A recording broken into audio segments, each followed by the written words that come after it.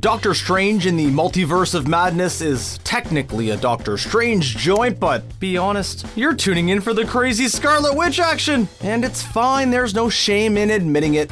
Wanda's journey has been one of the most fascinating in the MCU. I made mistakes. She's now one of the most powerful players, and her story is getting pretty twisted. But speaking of those powers, have you ever wondered how Marvel Studios pulled them off? No cuts, no butts, no coconuts. Well, stand back while we move our hands around in a vaguely mystical way, because it's time to conjure up some mind-boggling behind-the-scenes magic. We've seen plenty of magic in the MCU at this point, with multiple appearances from Wanda and Doctor Strange, and with the introduction of Shang-Chi, so we are familiar with the whole standing and performing arcane gestures with your hands approach to sorcery. But at the time of Joss Whedon's Avengers Age of Ultron, portraying these mystical superpowers on the big screen was new for Marvel. For most of phases 1 and 2, the likes of Captain America, Hulk, and Thor had mainly all been variations on punching stuff really hard. One of the key aspects of getting Wanda right was nailing her physicality. On the comic book pages, the character does a lot of symbolic hand action, so the filmmakers had Elizabeth Olsen work with a dance coach so that her movements could be as dynamic and fluid as possible. The gestures may look kind of goofy without the CGI, but you can see how much Olsen was able to bring to the screen without the aid of special effects, making her powers very performance-driven, though naturally, CGI would be required. In the comics, Scarlet Witch has a whole bunch of increasingly wild powers. Flight, invisibility, telekinesis, reality manipulation, energy projection. It's actually probably quicker to list the abilities that she does not have. Obviously, when bringing her to the big screen, the filmmakers decided to streamline this laundry list of powers, at least in the early going. In Age of Ultron and Civil War, she's mainly messing with people's minds, moving things telekinetically and occasionally blasting some mystical energy around. And having established a physical vocabulary for Olsen, they needed to workshop how the magic was going to look. And the key? Loads of red.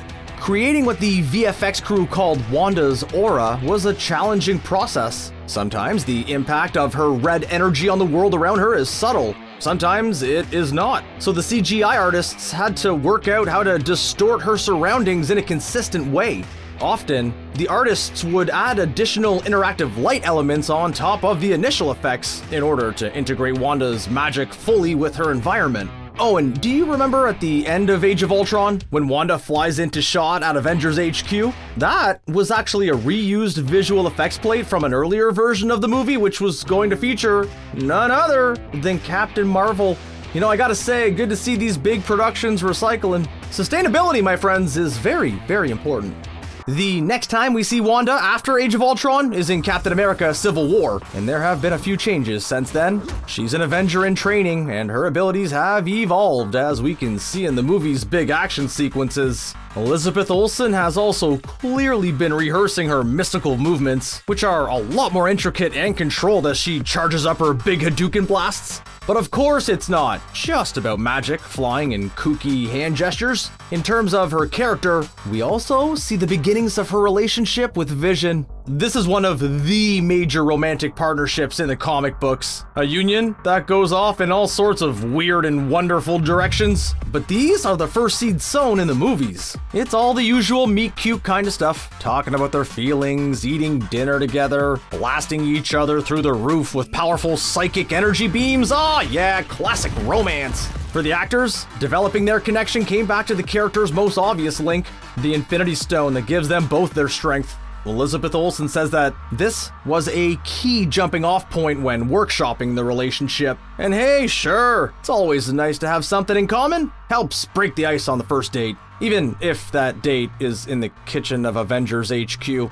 WandaVision ended up doing a lot of heavy lifting in terms of the Wanda and Vision relationship, filling in some of the emotional blanks retroactively. It's understandable. Sometimes in a series as big as the Marvel Cinematic Universe, not everything can get all the focus it needs. But it did feel a little odd to go from a fledgling relationship in Civil War to a full-blown intense romance in Infinity War, but regardless, we think Olsen and Bettany sold it. And Vision, having to spend a bunch of the movie projecting the image of a normal human rather than a red synthezoid, yeah, that probably helped. Not that we're saying Wanda is shallow, but come on, Bettany's a good-looking guy, and he probably enjoyed having a break from all those prosthetics. Infinity War ends up marking several emotional turning points for Wanda as she becomes a big player on the battlefield and loses her lover before temporarily dying herself. Losing Vision to Thanos is really the beginning of her journey to becoming the grieving, all-powerful juggernaut she is today, with her progression as both a superhero and a person intertwining painfully.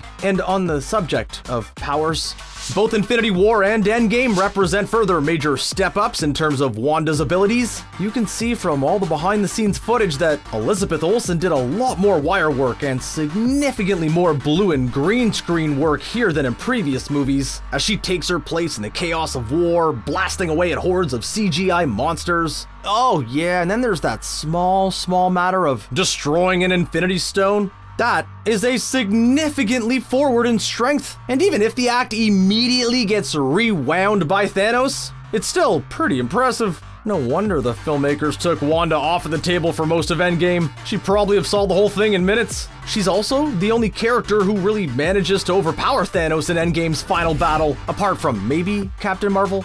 At this point, the filmmakers really start to go all in on Wanda as a traumatized Omega-level badass, something that promises to reach its apex in Doctor Strange in the Multiverse of Madness. But we're getting ahead of ourselves.